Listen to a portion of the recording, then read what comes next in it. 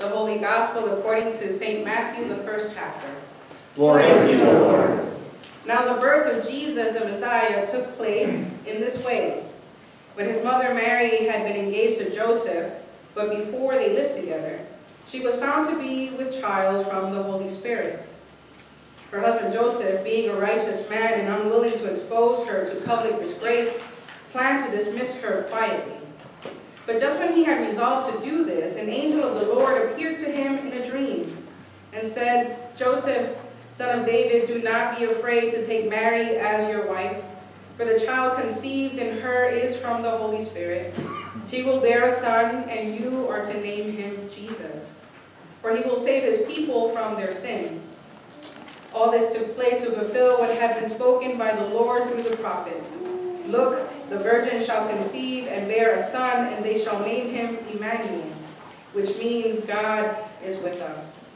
When Joseph awoke from sleep, he did as the angel of the Lord commanded him. He took her as his wife, but had no marital relations with her until she had borne a son, and he named him Jesus. This is the gospel of the Lord. Grace and peace to you from our Lord and Savior Jesus Christ. Amen? Amen. Amen. So it's a pleasure for me to be with you this morning because, like you, I care and love Pastor Christine, and this is a memorable day that we get to celebrate together. I'm also really happy to be here because I get to be with you again. In a very true sense, you were the first congregation in our synod to open your doors to me. This is where I preached my neutral site sermon, and where Good Shepherd Gaithersburg and their call committee and I discerned whether we were being called to be church together. So this is where I preached, and this is where we had some more conversation in that back fellowship room, and we decided together that my call was to Good Shepherd just several years ago. So in a very true sense, you, Prince of Peace, are part of my call story into this synod. Were it not for this space, I may not be here in this capacity now as your bishop. And so thank you for your hospitality then, and thank you for your hospitality today. This morning, we celebrate the fourth Sunday in Advent, the Sunday where we light the candle of love. When I first saw the text and saw that the main character, one of the main characters, was Joseph, I thought to myself, all right, I'm going to dig in. I'm going to share how I've always admired Joseph. I thought, I'm going to share how I don't blame him for wanting to walk away. What Mary was telling him was truly devastating at worst and impossible at best. She's pregnant by the Holy Spirit. What does that mean? The news is so shocking that he can't take it. And so I can imagine all the plans he had when the marriage was arranged. Something like all the plans that Pastor Christine had about her ordination. All these plans and all these ideas of what would happen and what day it would happen. In his case, the wedding, the feast, the celebration, the home, the children. And now this. It's such unconscionable news that he decides to leave, and he decides to leave quietly. There are no words. They would all fall short. So he leaves, and the text implies that he went to sleep. Now, how many of you have done this? When life catches you off guard, when you hear something that rattles your core, maybe a diagnosis, maybe an unexpected loss, maybe a heartbreak, maybe global or local news, something that just stirs you up inside and you don't necessarily know what to do, and all you want to do is be alone. Maybe you want to process, maybe you just want to avoid, maybe you just want to pretend none of this is really happening. Those times when life is just plain overwhelming, and rather than face the severity of the situation, the pillow starts calling your name. And we think that the only safe space on the planet is under the covers. Does this sound familiar? Anybody? Yeah. Maybe it's just just all of us who get Joseph at this moment, right? He goes to sleep. He knows that if he accepts Mary and her child, life is going to be challenging. They may not be accepted in community. He'll always have to defend her honor. They'll be alone to fend themselves. And let's not forget, she's pregnant by the Holy Spirit. Who will this child be? What will it be like to raise this child? All the thoughts that could be going through Joseph's mind. Joseph's dreams and his life expectation have been shattered. He's been caught off guard. He's devastated, overwhelmed, and so he answers the call. He answers the pillow's call, right? And goes to the safest place on the planet, under the covers, and he sleeps. Now you may have noticed that the angel does not appear to Joseph as Gabriel appeared to Mary. The angel doesn't surprise him as he goes about his day. Instead, the angel appears just as Joseph believes he's escaped, or at least pressed pause on his present reality.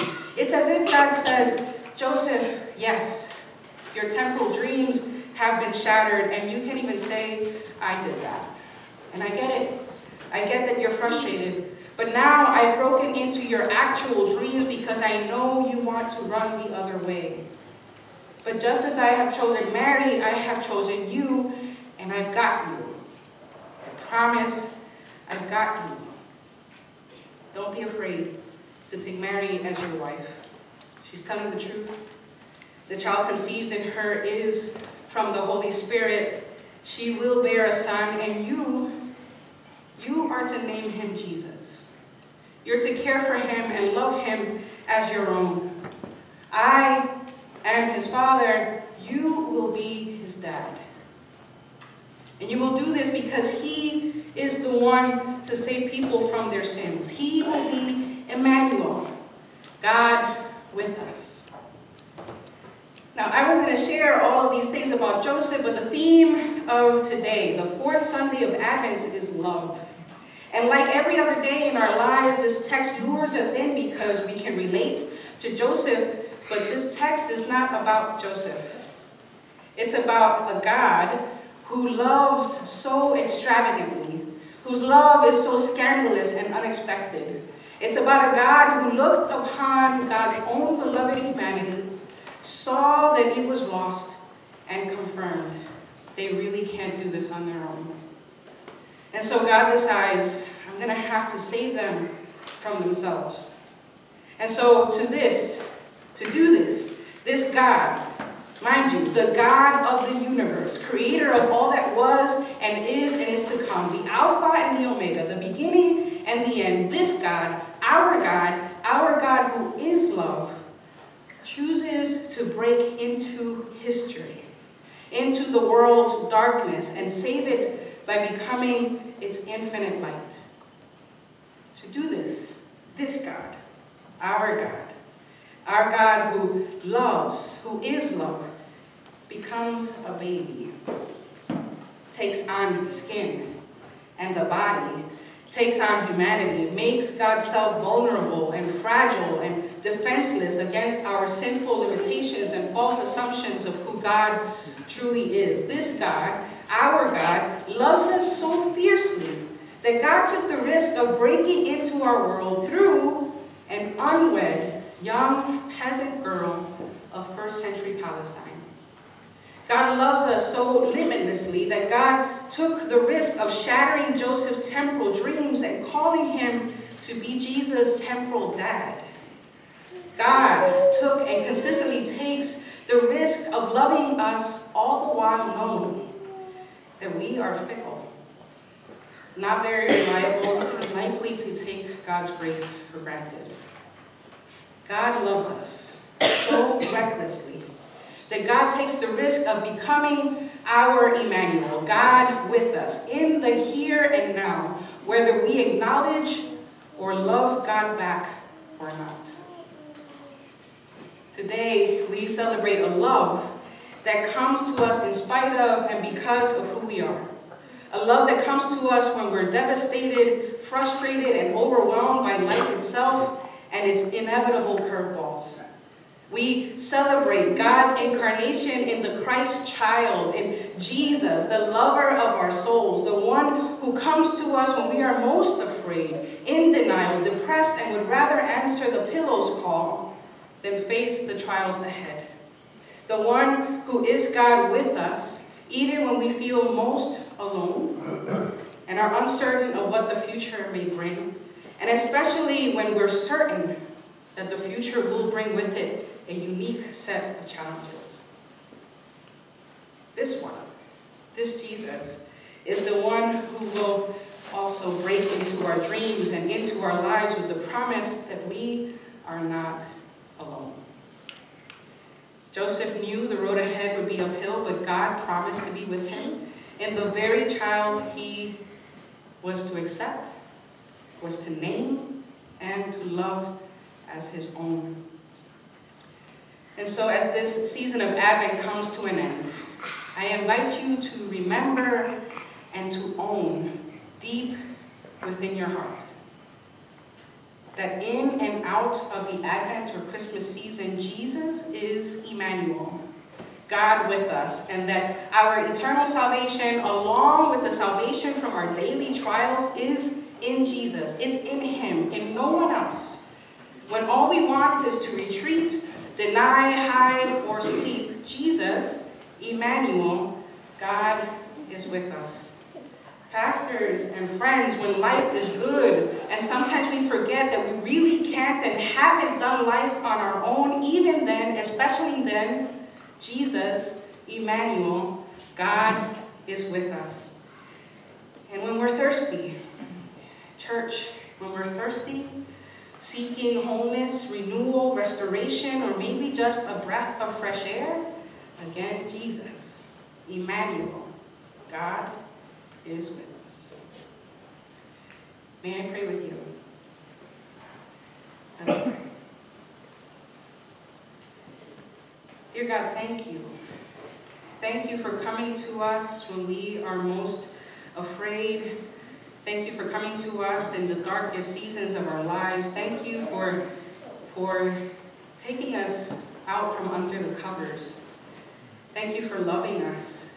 Thank you for loving us when we often maybe struggle to love ourselves, to love our neighbors, to love life. Thank you.